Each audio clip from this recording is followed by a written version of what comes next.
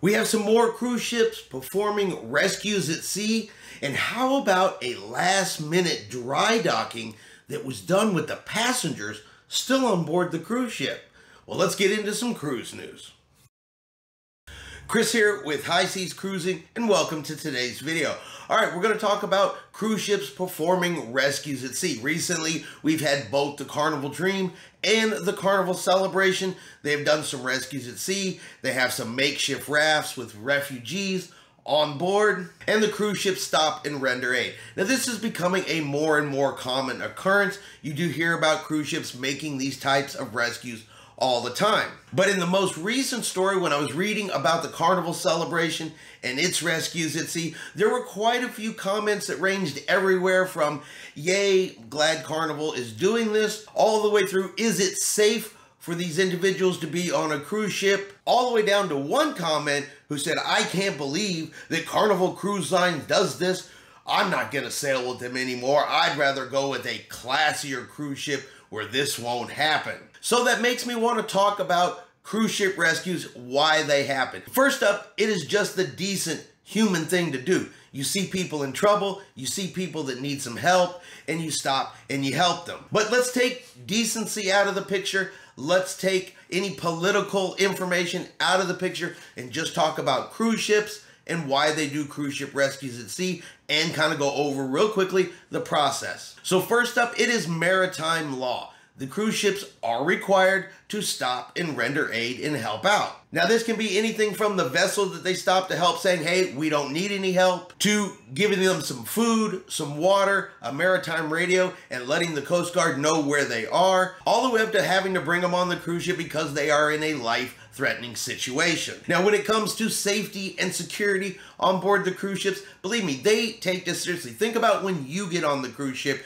you have to go through security. You go through a metal detector. Your bags go through x-rays. So believe me, they're not just letting people on board the cruise ship in the middle of the ocean and not checking them out. They're making sure security is there. They're being checked. They just don't bring people on board a cruise ship and let them run free. If they are brought on board, they're given food, they're given water, they're given medical attention, and they are kept in crew-only areas. They're not free to roam the ship. You're not going to head up to the Lido deck and see someone that was just rescued sitting by the pool with a rum punch in one hand and a guy's burger in the other. They are kept in crew-only areas. The Coast Guard, of course, is informed, and then they are handed over either to Coast Guard or immigration, depending on the situation. Now, that could mean a Coast Guard vessel comes out to the cruise ship, or they're handed over once the cruise ship reaches port. And for the most part, your cruise is not interrupted. It's not affected, so the ship may stop, it may slow, it may cause a delay,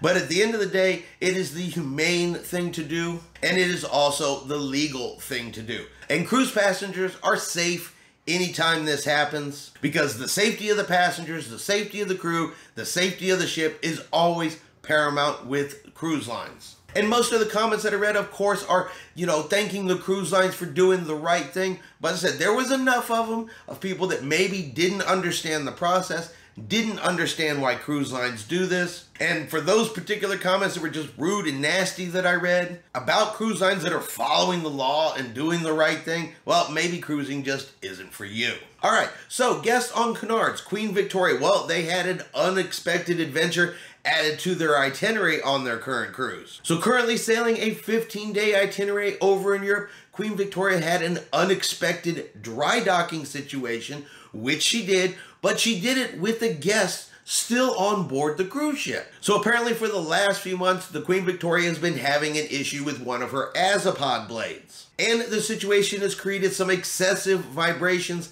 around the aft areas of the ship, either the blade's dent, broken, damaged, something taking it away from the way it's supposed to be. And if you've ever done any kind of boating, even small boating, if one of your prop blades is damaged, broken, or bent, you can have vibrations and issues with the engine, and apparently that is what has been going on. And the way to resolve this was to dry dock the ship and replace the blade. Now, guests were notified on embarkation date in a letter from the captain, making them aware that this itinerary change and this impromptu dry dock was going to happen during their cruise. Queen Victoria will be going into a dry dock in Cadiz during your voyage.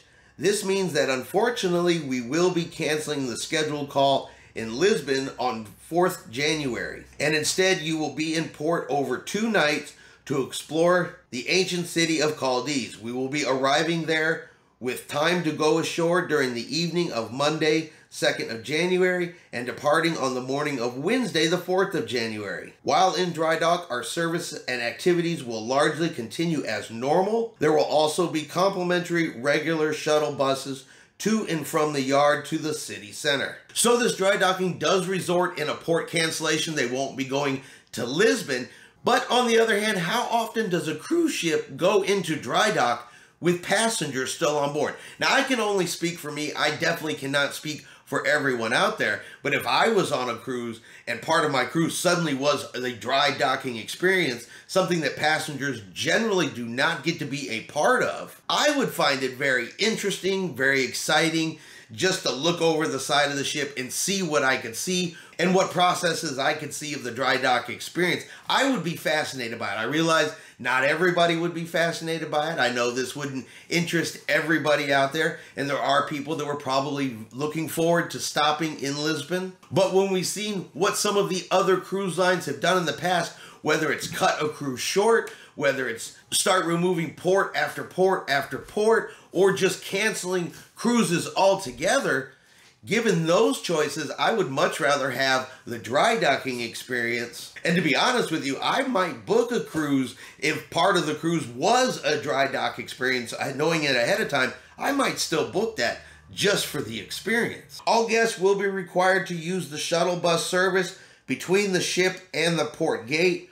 No walking through dry dock area is permitted. Guests must stay within the defined footpath between the ship and the shuttle bus pickup. So obviously guests are not going to be allowed to go down into the dry dock. They're going to have a specific path to get on and off the ship. So yes, even while the ship is in dry dock, the guests are still free to disembark the ship. They are free to go into the city. The cruise line is providing the shuttles to get them from the ship to the city, no additional charge. And I'm sure even on that footpath between the shuttles and back to the ship, you're still going to probably be able to see some of the stuff that's going on because they are doing the work on the azipod, which means it's underneath the aft end of the ship. So yeah, if you're up on deck, you won't be able to see exactly what they're doing, but you never know. You might be able to see some stuff along that particular footpath from the ship back to the shuttles. We thank you for your understanding as we carry out this essential piece of maintenance and hope that you thoroughly enjoy this once-in-a-lifetime opportunity